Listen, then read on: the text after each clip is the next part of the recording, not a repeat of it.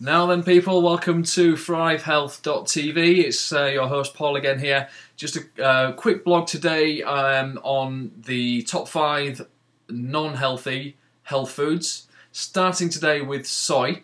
I was originally going to leave this until last and go in reverse order, starting at number 5 and finishing with soy as my number 1 unhealthy health food.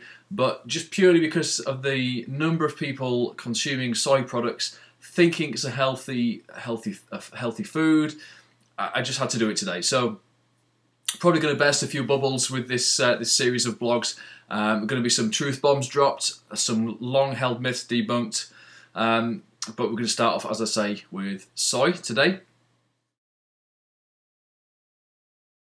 So the first point to address is probably why I actually need to go about and do this in the first place. Why are we in the belief that these foods are healthy for us? How do we get it so wrong?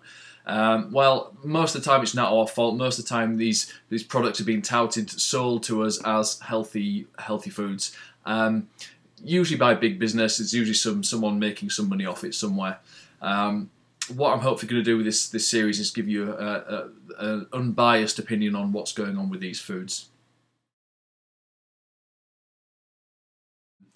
We've been told that this product is going to do everything from cure ingrowing toenails to baldness. It's actually been claimed that it has benefits in reducing cholesterol, reducing the risk of heart disease, reducing the risk of cancer, and it's just everywhere as well. You know, you go into the Whole Foods at the moment, and it's on every single shelf. There's soy milk, there are soy crisps, soy yogurts, kind of vegetarian products that are meant to look a bit like meat. No idea why vegetarians want to eat things that look and taste like meat, but you better ask them. And you know, it's becoming such a problem, and people just do not realise that there are health risks associated with consuming soy. So that's what I'm going to go on to next and explain the health impacts. Okay, so the first health impact we're going to take a look at is estrogen. The soy itself actually produces or contains plant estrogens. Now these aren't exactly, they're not exactly identical to human hormones, human estrogens, but they will change estrogen levels. They will either increase or decrease estrogen in women. They closely resemble the body's own estrogens. As I say, it's not identical, but obviously this becomes a problem. Estrogen is a potent factor in breast cancer risk, for example, so high consumption of soy could potentially be increasing your risk of breast cancer. Infertility. Plant estrogens will interfere with the human hormones, as I've mentioned. We need these for normal sexual function and reproduction. Soy will lower the quality and the motility of sperm as well. So the next health implication we're going to talk about is thyroid function. The soybean will contain isoflavones, and these are going to interfere with the enzyme that we need to produce the thyroid hormones T3 and T4. And again, in her book, The Whole Soy Story, Kayla Daniel claims to have over 40 years worth of studies that show thyroid impairment from a high soy diet. And this can lead to many problems, including weight gain, sort of malaise, low energy, loss of libido, hair thinning.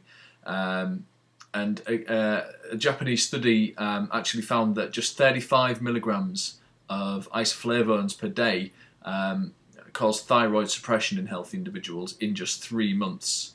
And Kayla Daniel suggests that it depends on the individual milk product, or the brand, the year, the growing conditions, and so on, that the average glass of soy milk will contain about 45 milligrams of isoflavones. So you can do the math. It's not going to be a healthy outlook if you keep consuming that soy milk.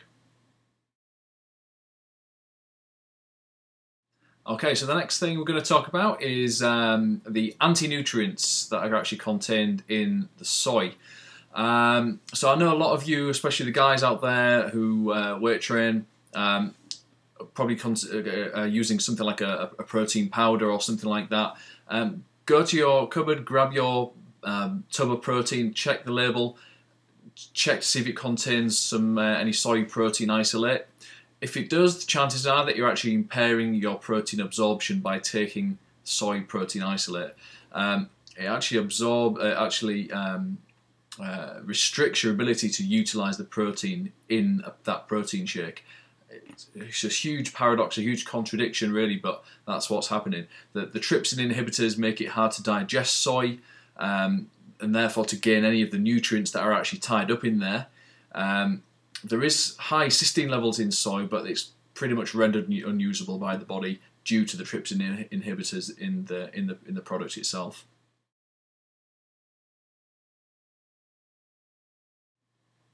Okay, so I wanted to keep this video quite short, so I'm going to finish off there. I'm going to put some more information down in the blog just down there.